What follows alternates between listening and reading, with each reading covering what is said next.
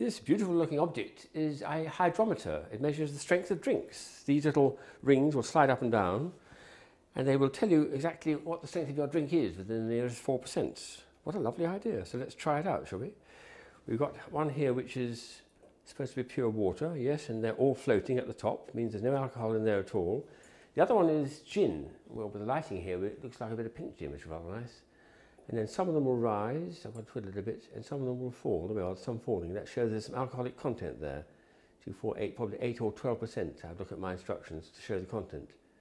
Waiter, this is only a single gin. I asked for a double.